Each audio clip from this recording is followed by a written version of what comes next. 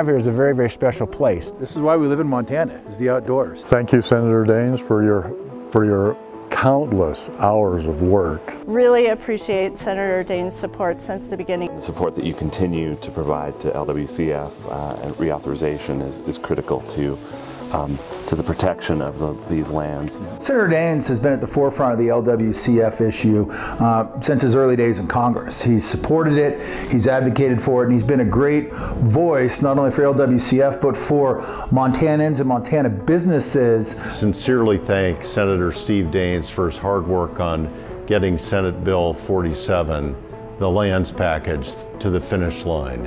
I want to extend a sincere thanks to everybody standing here.